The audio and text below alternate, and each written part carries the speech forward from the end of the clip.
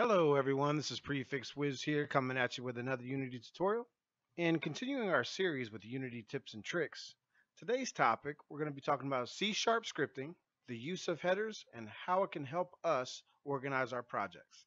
Counting double-digit thousands.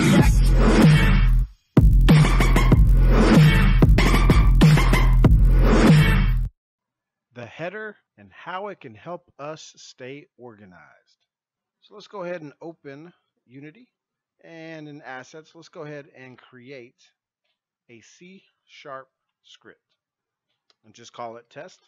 And we'll go ahead and double click on it to open MonoDevelop.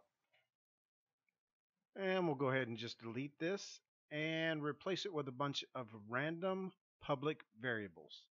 Let's go ahead and save that and go back into Unity Editor, and we'll drag the script onto the main camera. And there you'll see the list of variables in the inspector.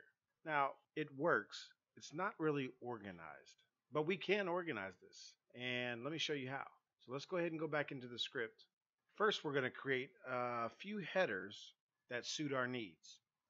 Then we're going to take the public variables and place those under the headers that most closely fits the type of variable to the header.